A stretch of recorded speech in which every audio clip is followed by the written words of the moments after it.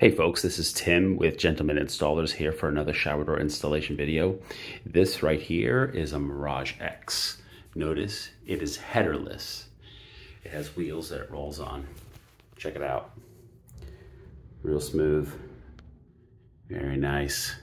Maybe I need to get a wide angle lens.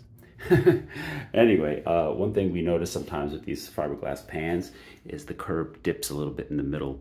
And so I put a very thin piece of vinyl right in the center of the rail because then sometimes what the door can have a tendency to want to do is kind of sit in the middle and then stop.